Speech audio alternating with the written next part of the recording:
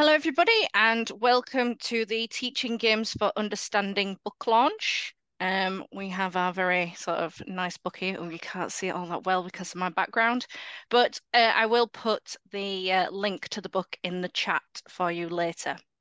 The sort of structure of this webinar is going to be a little bit of an introduction from my fellow co-editors, Shane and Linda. And then we are going to hear from some of our contributors, Michael Davies and Adrian Turner, as well as Shane and Linda for their contributions to the book as well. At the end of all of that, we are then going to pass it over to any of you attendees. If you would like to ask any questions, please feel free to put them into the chat, or you are free to speak at sort of the end and have that dialogue towards the end of this sort of webinar. So I'd like to thank you all for attending, and also to a huge thank you to all of our contributors to the book. It's been sort of a long process, but sort of one of a labour of love to be able to produce this book in terms of our 40th anniversary celebration, looking at global perspectives, research perspectives, and also looking at future directions. Where do we see ourselves in 10, 15, or even 40 years' time? So I sort of want to pass over to Linda and Shane to give their sort of thoughts in terms of the process and sort of what went well and didn't go so well in terms of our book. So Linda and Shane. You want to go, Shane? Go ahead. Well, it came out of the 40th anniversary celebrations of the 1982 publication of the research that Loughborough University, David Bunker, Rod Thorpe and others who were there at the time had been doing with schools on a new approach to games teaching, and that new approach has eventually become known as Teaching Games for Understanding. We were thinking that in the 40 years since then, there have been developments, there have been questions, there have been identification of things that were perhaps part of the original TGfU project that weren't fully explained or missed out on being explained, that have been added to by models that owe their lineage to TGfU, such as the tactical games model, my own work with Play with Purpose, the Game Sense approach in Australia. And so it was timely to update the field on the developments that had occurred in the 40 years since that 1982 Bulletin of Physical Education, while also paying respects and homage to that seminal piece of work that has influenced so many of us in our games and sports teaching and sports coaching since then. Over to you, Linda. Yeah, wow. That kind of sums it up, but it marks a really critical time, I think, for the special interest group and the, in quotes, movement across the world. And I think that's one of the benefits of this book. It gives a world perspective, which is where we are right now with the one thing that this pandemic has given us is the opportunity to be with each other across the world in a way that we hadn't done before. And this brings this all together to celebrate. It's like retrospective, but it also gives us perspective to move forward. And I think that was a good thing to have, particularly during this the pandemic era, to have a way to connect with all of the organization of Ellen's webinars, and then to have this be sort of a culminating activity within the group. So yeah, it was just great project, and thank you to all the authors for giving their perspectives, which helps our growing perspective in the next 40 years. So thank you. So if the sort of start of the book, we sort of discussed there in terms of the introduction and Shane's sort of chapter 1, where we explore the history of game-based approaches, looking at those developments from Malden and Redfern in 1969 through to sort of the 1982 publications and subsequent kind of work from key sports pedagogists in the field who have then sort of developed and helped sort of get us through what is game-based approaches, formulated what this sort of looks like, this structure that we now have. And we've gone through and talked a little bit about what these key developments have caused. Of course, we have the TGfU SIG, the formation of that courtesy of sort of Joy Butler at our international conferences, our task force group, which then later became the SIG. We also have discussed some of those key developments in the field, looking at assessment tools. We've focused quite heavily on equality and diversity and inclusion. We've looked at other sort of links with different ideas, for example, the sport education model or the spectrum of teaching styles. We've got this sort of progression of development through over the past 40 years, and I think it's worked really well. And like I say, we're linking some of the webinars that we did last year to show that progression of how we've gone from sort of the start of game-based approaches to where we are today. So I think that's been quite wonderful. And then Shane's sort of first chapter discussing the model. And do you want to talk a little bit about that, Shane? Yeah, happy to. That was a lovely chapter to be part of. Sarah Doolittle was there in the 1980s working with Rod and David and the others who were taking the model out to school, exploring its impact with the teachers in the schools and reflecting on it. And then when she went back to the United States, she brought the ideas with her and was researching and writing about it. So to get her retrospective memories and thoughts on the impact on her work, but more broadly, the impact of TGfU on the field of games and sport teaching was really important, in my opinion, to capture. And then from the Australian perspective, Rick Baldock was working at the Australian Sports Commission when Rod was in Australia. Rick has the memory of actually taking Rod around Canberra and showing him the sights. And like Rod, he shares a passion for tennis. And so Rick's retrospective memories of the developments leading into the Australian Sports Commission wanting to pursue a new vision for games and sport teaching, particularly for children and youth, was important to capture because it was a story that hadn't been told in the sequence that Rick was able to tell it. So from a historical perspective, Sarah and Rick provide really good contextual information that's captured for the first time. And it's really great to see those sort of anecdotes, that behind the scenes sort of development that we don't normally see in terms of other books and research articles. It's nice to see that personal story that has helped shape their practices as well as the field of game-based approaches. We have one of our authors with us, so Adrian Turner, and I'd like to pass on to Adrian to let him talk a little bit about his chapter within that book.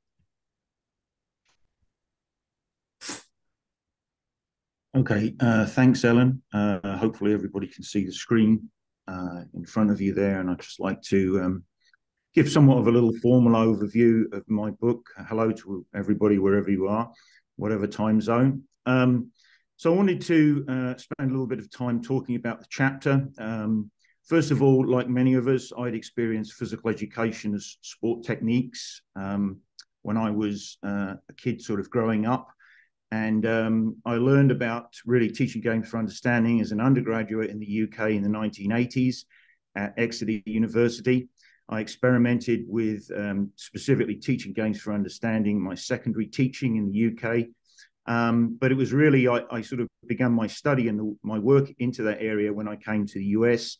And I worked with Tom Martinek at the University of North Carolina, Greensboro. And Tom actually has just retired after 47 years at UNC Greensboro, so a very long and distinguished career. My work with him was based really in sort of a scientific movement, objective testing, mathematical procedures to solve different types of educational problems. And really in those days, and I understand things have changed a little bit now, it was sort of experimental studies that were undertaken were looked at to produce the sort of soundest evidence pertaining to different types of cause-effect relationships. So really it's within that backdrop, I suppose, that I would look at our sort of studies that took place in the US.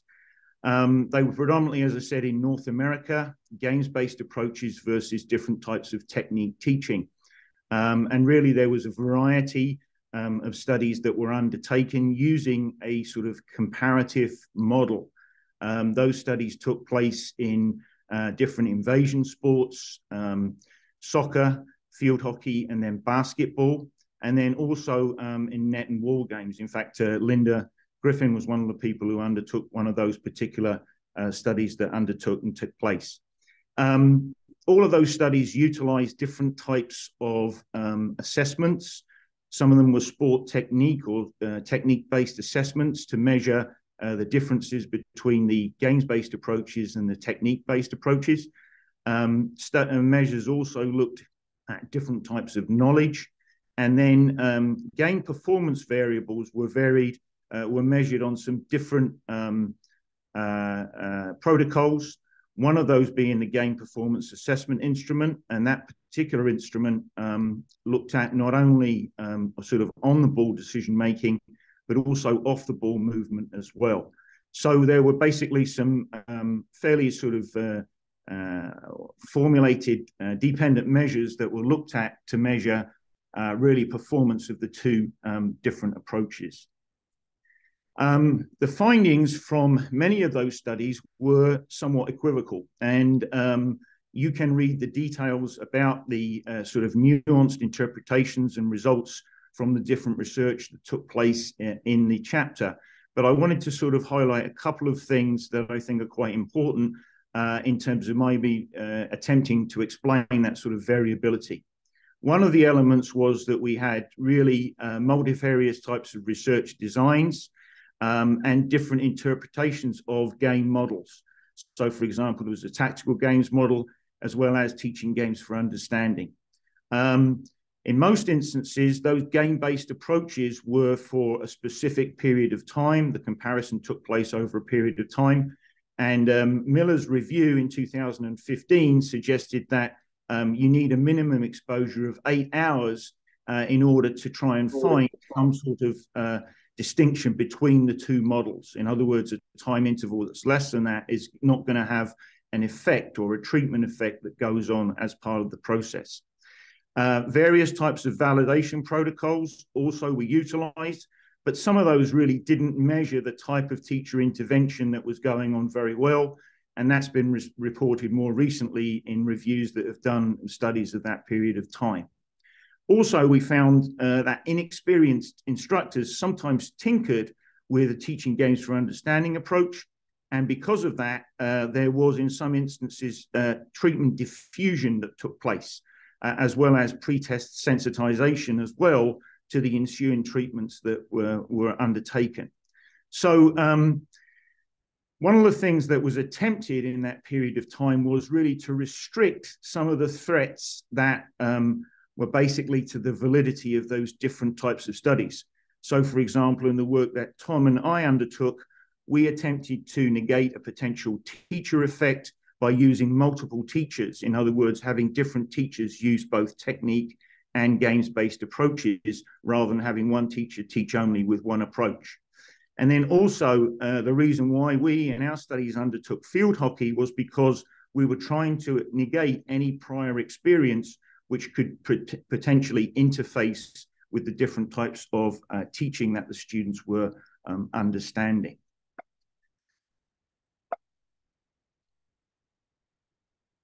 One of the issues that we sort of got into with trying to undertake testing within a sort of scientific paradigm and comparing the two models is that one of the things you're attempting to do is basically in the comparison to control the teaching environment. But because you're attempting to control the teaching environment, it's much more difficult to make generalizations to pedagogical practice, which is actually taking place in school-based physical education and sport coaching contexts. So as a result of that, you almost run into what might be referred to as a catch-22 situation. One of the areas, an example of that would be we typically use quite small teaching groups because we were trying to utilize game-based approach in fairly small instructional space. One of the things that's been shown, particularly with invasion sports, is that you need time and space in order to try and develop more skillful gameplay. You can slowly restrict that space, over a period of time.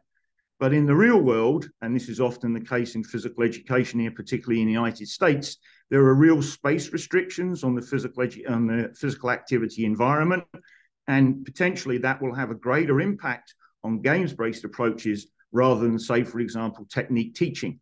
So that's almost an alternative explanation as to why sometimes teachers will utilize technique-based teaching as opposed to games-based approaches. Games-based approaches also require a greater demand on teacher subject knowledge. And that teacher subject knowledge goes beyond sort of basic understanding of common content knowledge of rules, tactics, and skills. It also incorporates specialized content knowledge when you're basing that on the development of game progression and particular types of tasks to teach tactics and skills. In games-based approaches, you need a great deal of that specialized content knowledge in order to teach effectively. It's one of the reasons why very often teachers, initial level teachers and student teachers will prefer to go to a technique-based model than a games-based approach. However, in the comparative paradigm that we used and the other research that took place during that time period, very often teachers, while they were equipped with specialized content knowledge, didn't really have the pedagogical content knowledge. That's the comprehension of students' needs, their prior learning, and then the learning context wasn't really accounted for in the curricula that was set up for those comparative types of studies. And so this also was potentially a detrimental effect to the results of that type of work. Studies more recently looking at teaching games for understanding in more naturalistic types of settings highlight the need for that pedagogical content knowledge in terms of being able to plan and teach game tactics and skills. The ecological validity of technique approaches versus games-based approaches was also questioned by some fairly eminent scholars. For example, the late Mike Metzler once said that really comparing technique to a games-based approach was like comparing apples to oranges. And as a result, there was a movement beginning in the early 2000s to using more of a practice referenced or teaching experiment type approach to indicate really the model being looked at more in schools as opposed to a more decontextualized type of context. However, the comparative investigations still continue to take place. And some of them have been described as much higher in terms of the ecological validity of that different type of work. So, for example, communities of practice have been formed to enhance pedagogical content knowledge in reference to games-based type of instruction. A meta-analysis looking at studies from 2006 to 2018, also utilizing analysis of the technical versus tactical paradigm, showed that the tactical approach did indeed lead to improvements in different game decision-making. We also know students have increased interest and motivation as a result of the games-based approach, as opposed to a technique instructional mandate. So comparative studies can also provide, I guess, in sort of scientific terms, a little bit more statistical significance. They have a little bit more statistical power than, let's say, for example, looking purely in a teaching experiment type situation that was advocated by many scholars previously. So and I understand I've given you a little bit of a quick tour here of my chapter in terms of looking at the technical versus tactical paradigm. I would say that the work that was undertaken in those initial years, in the 1990s in particular, was really an attempt to help TGfU and games-based approaches in general gain a little bit of legitimacy. And the approaches were measured, obviously, on skill, knowledge, and then game performance and affective variables as well. The chapter that I wrote doesn't address the affective domain, but focuses a little bit more on those other areas. The danger, of course, and this is pointed out by a scholar unrelated to physical education, but one who is very well known in the United States, Brené Brown.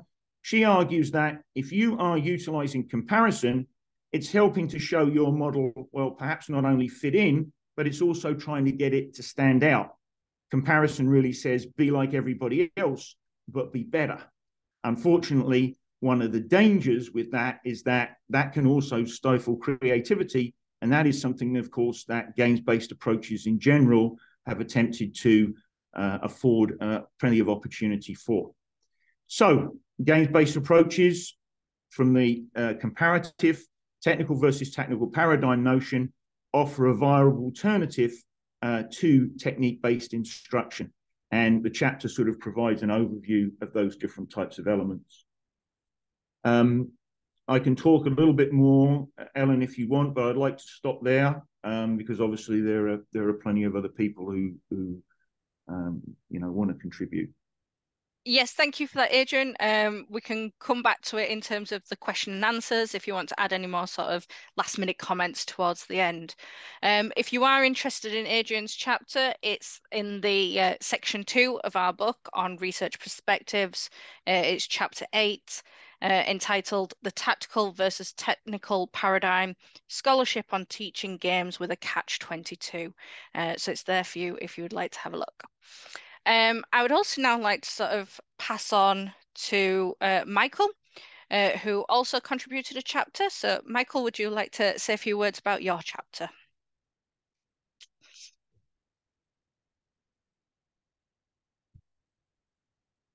Thanks, Alan. I will quickly just bring up what I was going to share.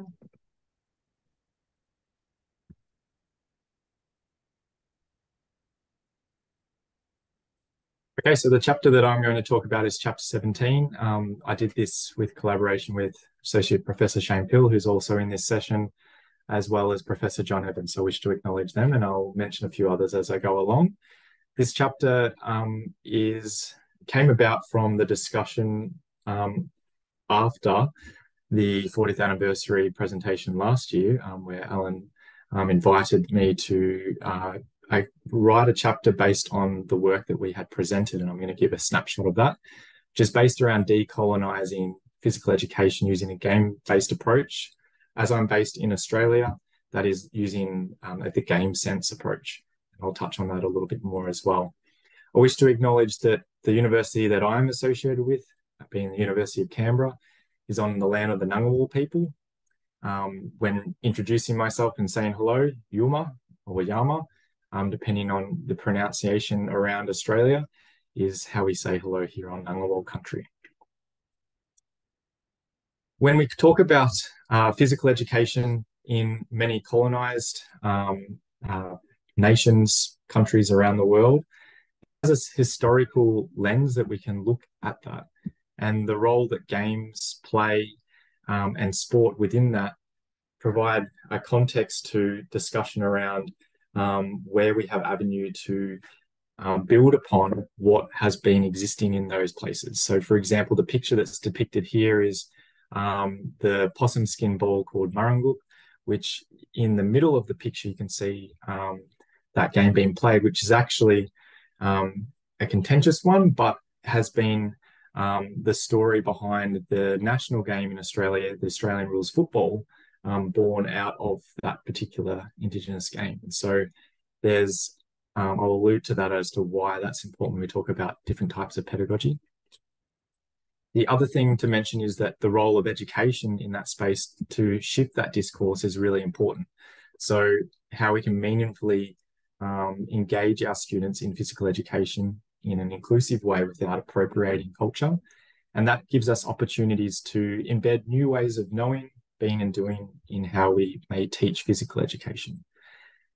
It's important to note, though, that when we're doing that, it's beyond just perspectives and tokenistic measures of just content and facts and that sort of thing, historical artifacts, and it's about how we teach. So this is the purpose of this chapter, is discussing an Indigenous Australian lens to how we could go about that. This is something that Martin Nakana refers to as the intersection between Western and Indigenous domains, or the cultural interface. And there's a really fantastic paper there, which still is very current in terms of talking about that interface. The acknowledgements that were mentioned earlier, so Shane and John Evans two main contributors to this space. There's also Associate Professor John Williams, who's second from the right up the top there, and Ken Edwards, who's on the far right, have played pivotal roles in Australia in terms of how we look at Indigenous games and use that in physical education that's beyond just playing the game, and how we actually might embed that in a meaningful way that is going to continue culture into the future. So I wish to acknowledge that. And that's where this work was built upon from a number of different papers.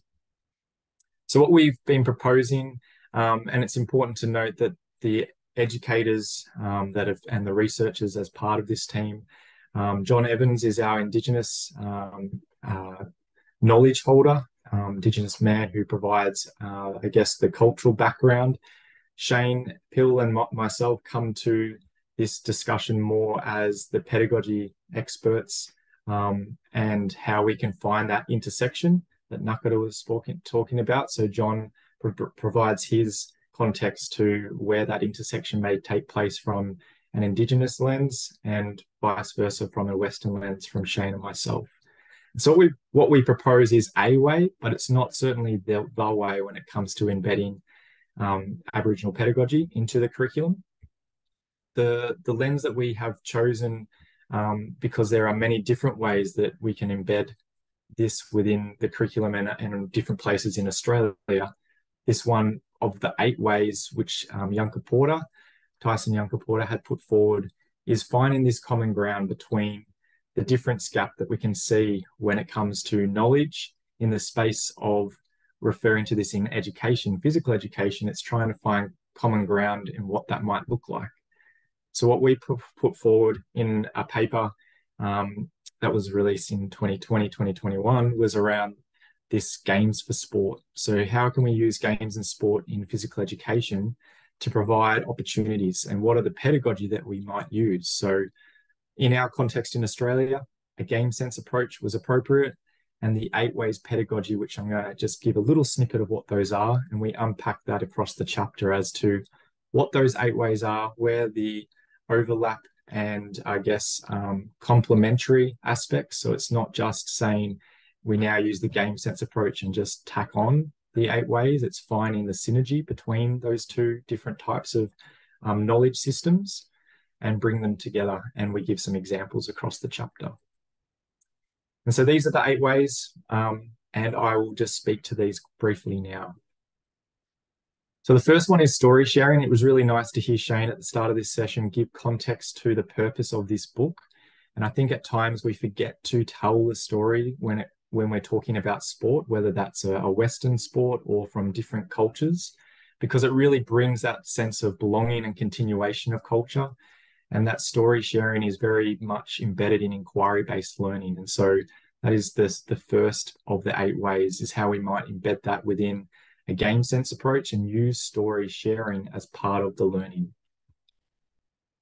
The next one is learning maps. So pathways of knowledge are inherent in any game or sport.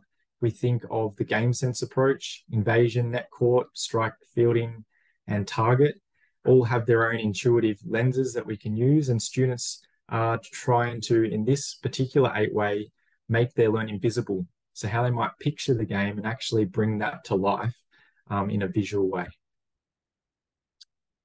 Land links, this is a really important one when we're talking about Aboriginal pedagogy, and this is because of the strong connection to country as teacher, and developing those relationships where students can share those stories about place and therefore give back to the place that they live, but also learn on. And that is really important given that the learning has taken place on this country in Australia for tens of thousands of years. And so the emphasis therefore is about the local context, learning from that local place and then continuing that knowledge.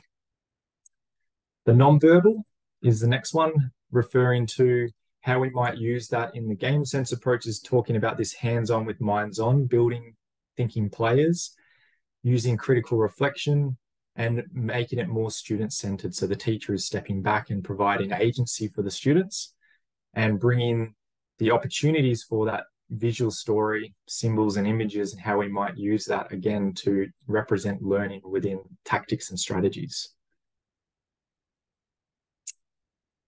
Symbols and images goes not just beyond in terms of maybe gameplay, but also how we might use them as building blocks for memory and making of meaning, which is very intuitive for an Aboriginal pedagogy. And there's opportunities there within the game-based approach to bring in different symbols, which we not often do, but doing it in a much more explicit way. Got a couple more and then I'll wrap it up there. The next one is non-linear. So this is describing how the game sense approach and Indigenous pedagogy is not so much in a linear progression, but more in a flexible, dynamic way that's not sequential and it's more in a cyclical way. So if we think of time, for example, we have past, present, and future, and they're all connected. So from an Indigenous perspective, there's the notion of we need to think more rounded rather than working in steps. And that's what people here in this session would appreciate in terms of learning is much more than A, B, C. It is very much a non-linear approach, which the game sense approach also speaks to. As a result of that, we can just deconstruct and reconstruct the way that we introduce students to games and stepping away from the whole part of the game into modified versions, back into the parts and practicing those. And again, that speaks to that Indigenous way of learning. And the final one is finding community links. So one of the questions that was posed in the chapter is how will students transfer their learning to affect students' future for their greater community? So what is the sense of obligation and the custodianship? So, this book, I think, is very much speaking to that around that stewardship. What has gone before and what can that carry on going forward? And I think this chapter speaks to that as well and giving some examples in a practical sense. So if you want to learn more a little bit about how we unpack this, there's obviously the chapter in this book and refer to the article as well that we spoke to this in greater detail. And that's me. Thank you very much. I'll hand it back to you, Ellen. Thank you for that, Michael. If anyone is interested in this chapter, it's an absolutely fantastic one. It's in our Future Directions, Section 3, Chapter 17, Decolonising PE Using a GBA. It's sort of a wonderful, and I'm quite happy that we've been able to add this into our book. It's something that is very much coming out a lot more in the education system, particularly, for example, here in the UK. Decolonising the curriculum seems to be a very big thing that's happening. So being able to understand other countries and different global perspectives of how that is happening, it's able to then transfer that learning, that understanding, maybe into your own context, and to be able to understand how game-based approaches can be utilised within that sort of situation. We also do have Michael's presentation, which is from our webinars in the 40th anniversary as well. So you can go check that out on our website as well. I now want to invite Shane to speak. Shane obviously co-edited the book and has written or co-authored quite a few chapters within it. So I want to invite Shane to talk a little bit about his chapters and his experience with writing in the book. Shane. I'll start off with the experience of writing the book, which was really positive. All the worry at the start of doing an endeavour like this is, will the person that you approach contribute a chapter?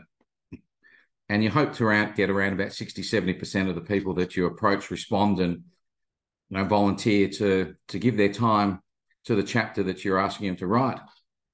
Everybody responded. And, that demonstrates the interest, but also the keenness to get the ideas out to the community.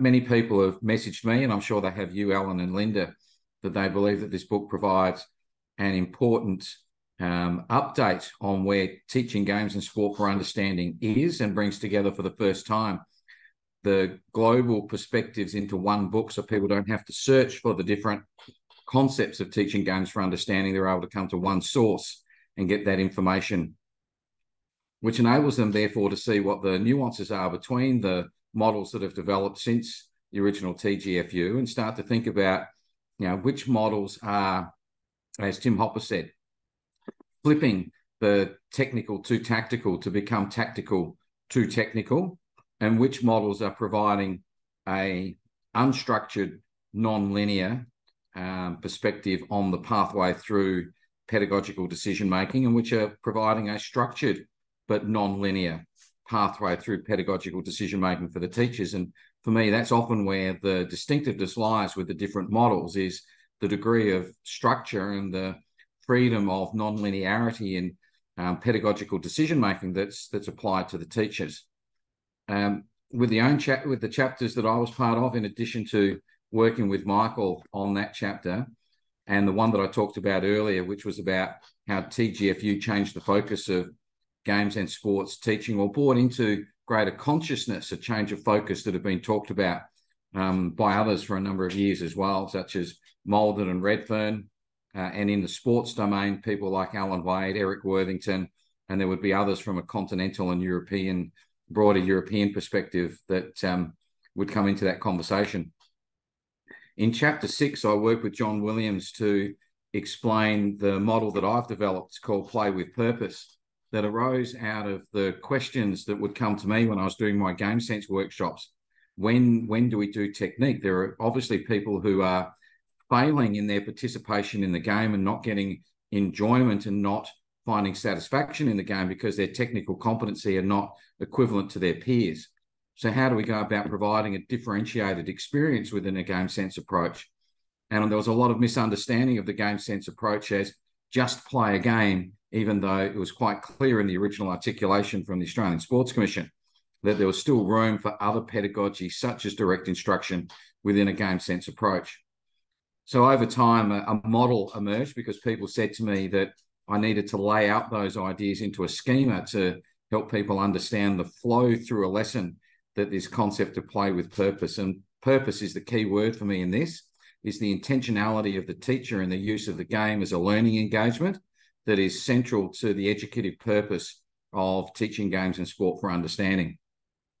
In that regard, therefore, I would consider that play with purpose is explicit teaching, because the teacher knows what they're looking for from the game. They, as Eric Worthington wrote in his 1974 book, the advanced practitioner goes into the game knowing the moment in the game that's going to occur. And when that moment occurs, they stop the game as a living blackboard and start to be able to do the analysis and inquiry with the experience of the moment. And it does take a fair understanding of games to be able to appreciate that games, while they're always unique and situations are unique to their moments in the game, there is a familiarity to those situations, and with anticipation we can know what our players will bring and when the game will come to a critical point that we can stop them and reflect.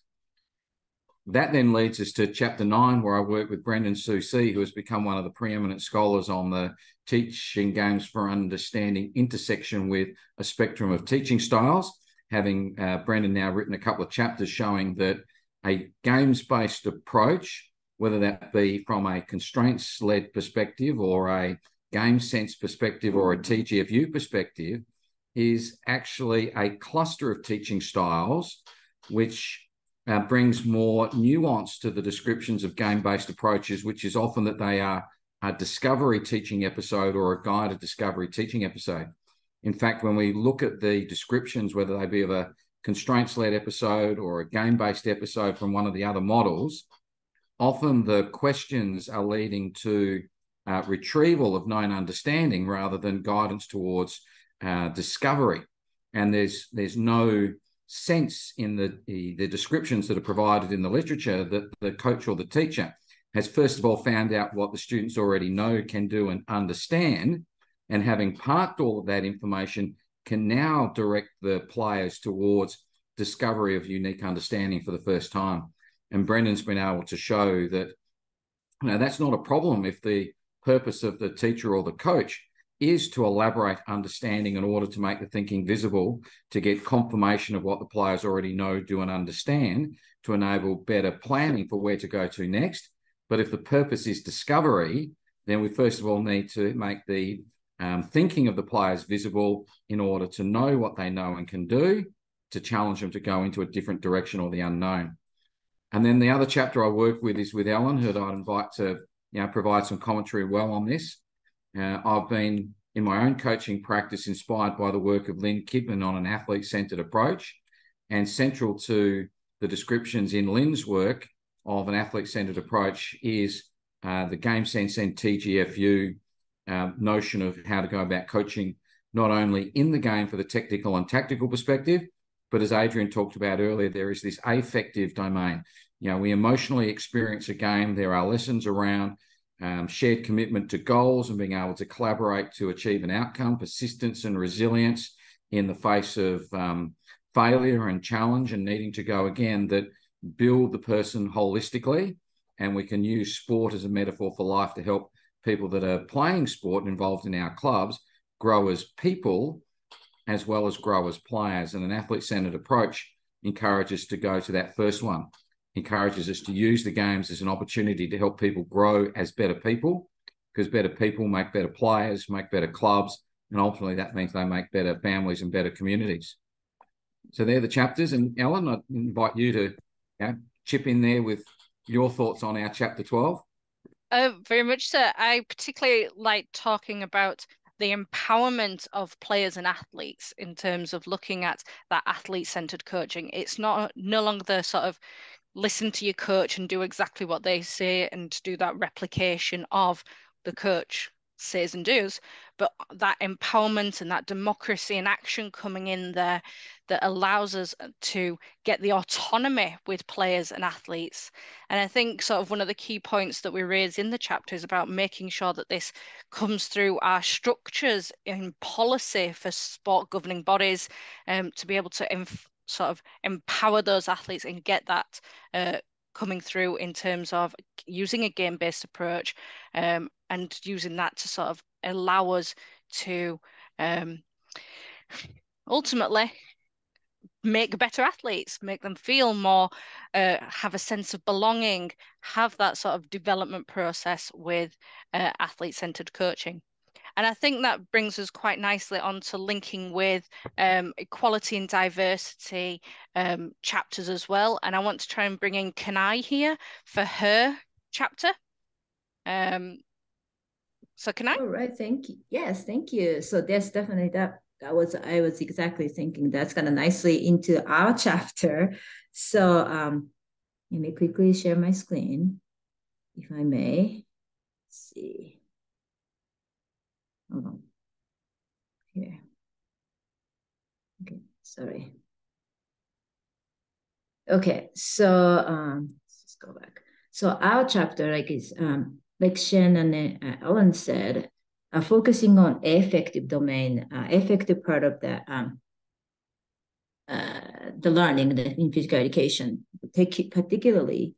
So we are focusing on providing practical example of how teachers can utilize game-based approaches to promote justice, equity, diversity, and inclusion, JEDI, through game-based approach physical education. So just quickly, I would like to acknowledge our team members. This was completely our team effort. So with Linda Griffin and then Tengxi Sheng from Physical Education and the Sports Teacher Academy, Singapore, and Dr. Bruce Nakala is Sandy Spring Friends School in the United States, and then Dr.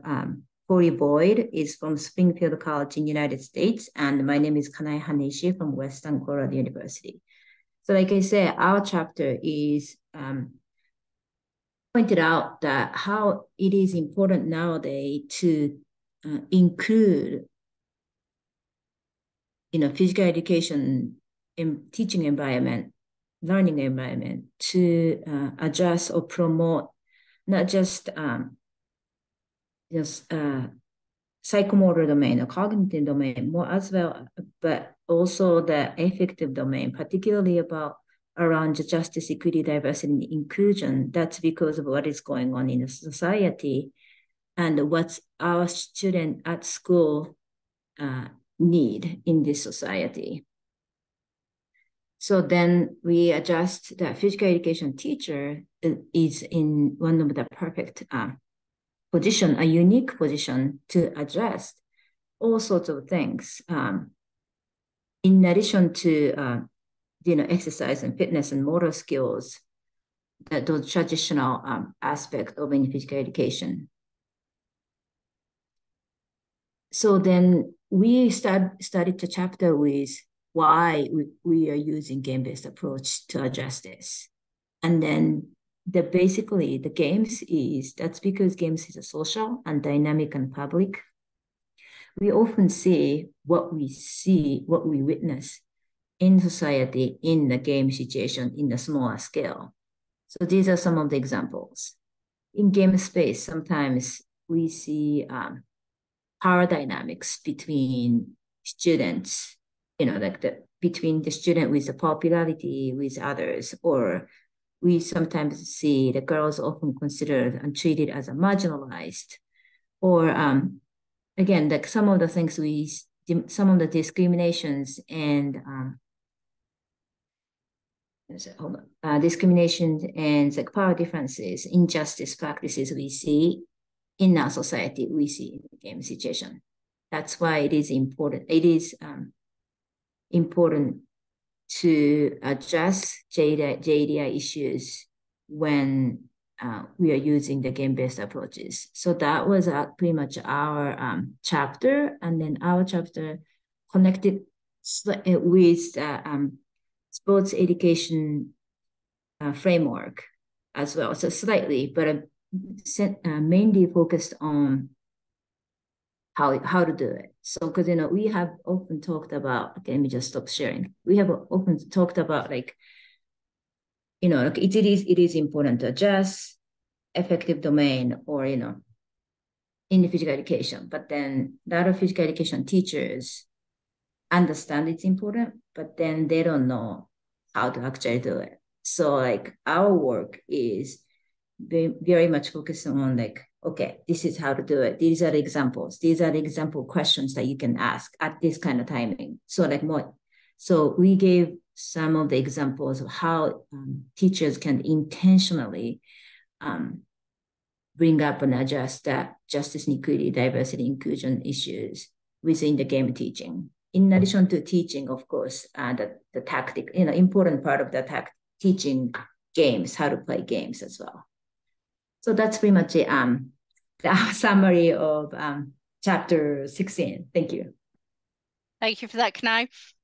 So yes, as she said, it is in chapter 16. And just coming back to Shane's, his Play with Purpose chapter is chapter 6. His chapter with Brendan Susi on the spectrum of teaching styles is chapter 9, and the athlete-centered coaching chapter that we wrote together is chapter 12. I want to sort of bring this about and finalize our last speaker for today. Linda, you're going to bring up the rear to tell us a little bit about your chapters. So please, over to you. Thank you, Ellen. Bringing up the rear. Okay, I'm going to remember that. Okay, so thank you. I appreciate that. So I'm going to focus on the constructivist chapter and clearly the tactical games models chapter, but I'll talk about the constructivist chapter. I wrote this with Jean-Francois Richard from Canada and Moncton. I just felt when I started writing, I was like, there's a really, really good constructivist approach that's not written enough and sometimes forgotten. And so we decided, I asked him to join me, and we situated the constructivist learning theory chapter within the tactical decision learning model that comes from Griffin and Gogbu and Richard. In fact, Richard's dissertation is on the team sport assessment procedure, which that's actually how we connected because of the GPAI. So what I like about this chapter, that it takes time to explore this model that is, I just think that there's a lot to it. Like the three main pieces of it is the tactical decision learning model, the TDLM, the team sport assessment procedure, the TSAP, which I think the richness of that is the peer assessment piece of it. It's all situated in peer assessment, which brings you to the central part of this model that truly shows a constructivist approach is around the debate of ideas. It's a cycle. and in which the peer assessment informs the debate, which informs the practice of the game.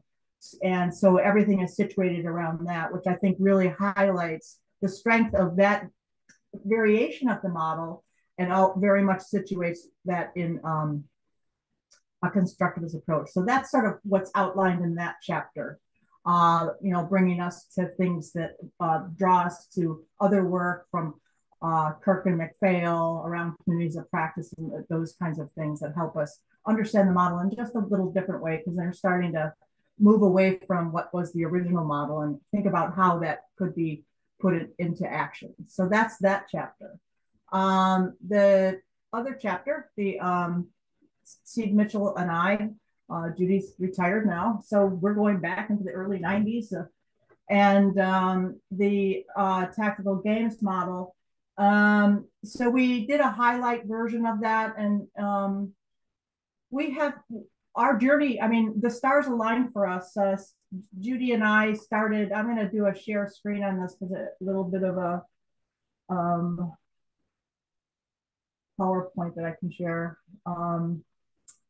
So in this, one of the big things was our journey. Our journey was, I mean, the story behind this is the stars aligned. Steve, Judy, and I were at Kent State, and Judy and I had just come off trying to play with this continuum of skill-based to games-like, and we started reading stuff about Bunker and Thorpe and all of that when we were at Ohio State. And then when Steve came, it sort of just finished us off, and we took our trip off the deep end into a tactical games model, because, we were, how do you do this? What happens? So that's sort of a little bit of our story. And the biggest thing about our story is that we understood the model, we got it, but we feel that it was getting misinterpreted, that it was just go play a game. I mean, that we all know that that's one of the myths of it. So in our simplification of the model was the idea of, we wanted it to be doable, all right, want to doable, and the idea of it being, this is good practice, this is should doable.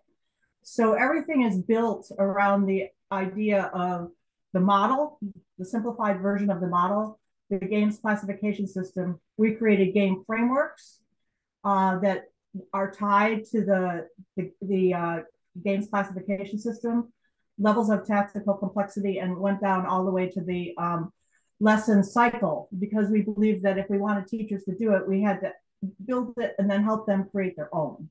So I'm gonna stop sharing, but sort of that's the theory behind it. Oh, I guess I will share again, because the other piece of that, we wanted to finish that. It was similar to Grahane and Dagbu and all those folks, is that we really felt that if you're going to teach something, you need to measure it. So that's how the GPAI came about. So I'll share screen again. So again, we wanted something that was adjustable, and it has flaws, no question about it. It started as a research instrument, very technical, and then we had moved it to be a little bit more friendly. So we built this around the idea that if we used all these components, we could build little instruments to measure gameplay on the components being taught within the game, because we felt like most assessments were out of context, and this put everything in context. So that's how the GPAI came about. One of the things that's a criticism of this model, which is fair, is that we kind of oversimplified it. But we also believe strongly that the teaching is direct. All teaching is direct. And this was our belief, and that we are the architects. Now, we can be indirect on how we want students to explore the content, but we believed that we had to provide a framework for the teacher had to have the plans in order for the game to break down, in order for the teacher to respond as a facilitator. So that became, the teacher as architect became the way we kept thinking about that, even though we were throwing out game conditions and questions, and we embraced all the other aspects of the model. But we wanted and we know the questions are the central feature to have that discussion. But that discussion can't happen if the teacher isn't thinking about how to build those games to ask the questions that are really going to show the exaggeration of the game that you're trying to focus on, or the part of the game that you're kind of trying to focus on, because that takes thought and time. You just don't respond on the spot unless you've had, millions of years, you're Rod Thorpe on the court, that kind of thing. So it was a way of getting teachers to feel like it was actually something they could do in classroom, even with the constraints of space, all the things that Adrian brought up, which I think are very fair. So that's how we got to that. And so that's what that chapter is about, kind of a summary of that, of work of almost 34 years. So thank you. Thank you for that, Linda. We've just got a couple more minutes left, and I just want to see if anyone has any questions they would like to ask. I've noticed, Yogesh, you've got something. So the TGfU model prioritizes game-based activities and understanding game strategies over the development of specific technical skills. While this approach can enhance game intelligence and decision-making, it may not be as effective in developing individual techniques or mastering specific. Can we add additional steps for mastering game skills? Does anyone want to sort of answer that or think about it? I can respond to that, because I had to come to terms with that.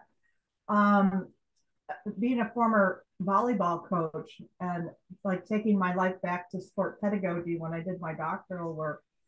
I used to be so insistent when I was a player when I was a coach, that when you had a forearm pass volleyball, serve, receive, dig, or whatever, there was a specific way to do it. And there is mastering skills. And I absolutely agree with you. But I kept thinking to myself, we're not getting students to appreciate the need to, or taking the time to do that if we don't give them a chance to understand, to make their game work in the skills they have, and then move them to the next level. Because I do think I agree that it has to be built in, and I'm not quite sure where that goes, but it is something that needs to be looked at. But I also kept thinking, if they're not even interested in playing the game, then their mastery doesn't matter at that point. But that's also has to do with a lot of how much time we have in PE. And I think that's where sport can come in. The coaching of sport can come in another way. Shane, go ahead.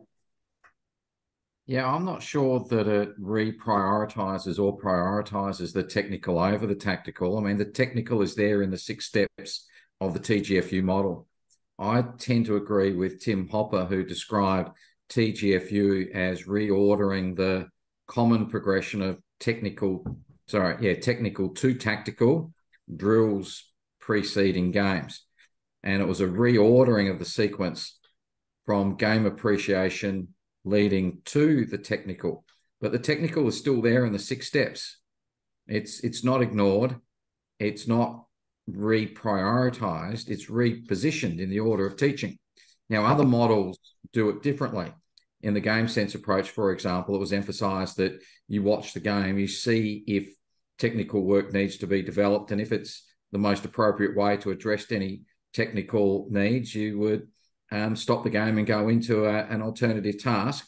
And then to check whether that task has actually made a difference, you need to go back into the game to test its effect and who it's been effective for. So I think this is one of the myths, or as our colleague John Williams would describe configurational sociology, more of an everyday philosophy from a naive understanding of what games-based approaches are, rather than what the game-based approaches themselves say about themselves in the literature. Thank you for those responses, you two. Gavin, I see your hand up. Hi, Ellen, thank you. I've just thank you. I'm really excited about looking at reading the book, and but I haven't yet, so I can't comment yet on the book. But what I wanted to ask about is I've just finished delivering a module for university students on teaching games for understanding. It's the kind of first time I've done it, so I've probably still got much to learn and a lot of takeaways from it.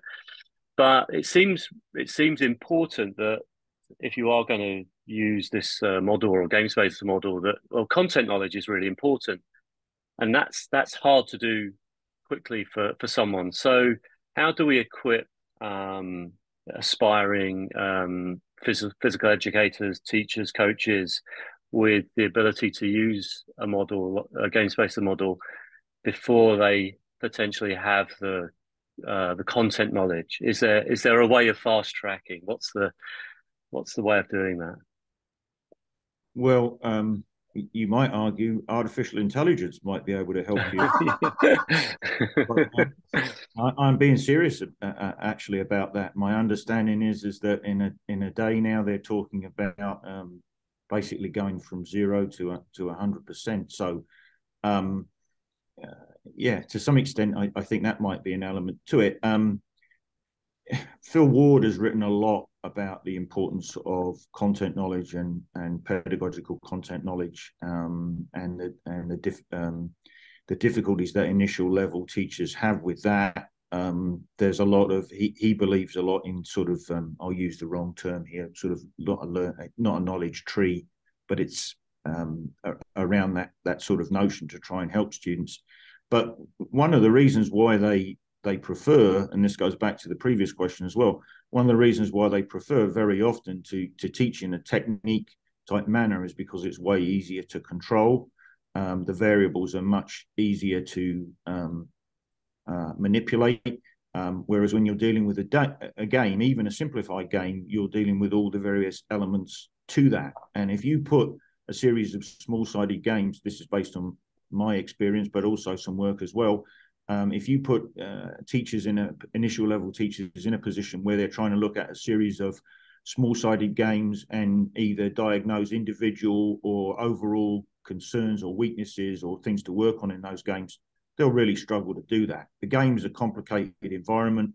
It can be made simpler, of course, and masterful teachers are able to do that, but it's a lot for them to focus in on. So I don't think at the moment, in spite of AI, there's a simple answer to it.